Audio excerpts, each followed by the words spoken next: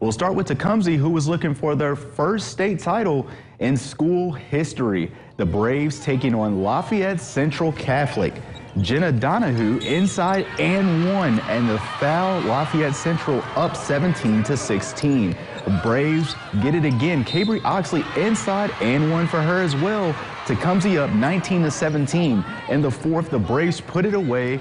Donahue again, baseline drive, 2 of her 29. She's rolling. And then Oxley again on this jumper from about 15 feet out.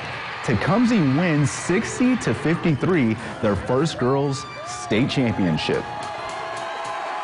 It's hard to explain. I was just finishing it, but I mean, I give all my credit to the girls, and like I said, Braves Nation over there is just tremendous. They're the 6th man on the court, and the kids just played tremendously well today. It feels amazing just to have our pretty much whole town just come out here and be behind us in this whole ride. It feels amazing. It's amazing. This is the best experience probably in my life. It's a blessing, honestly. This is everything that I could have imagined and so much more.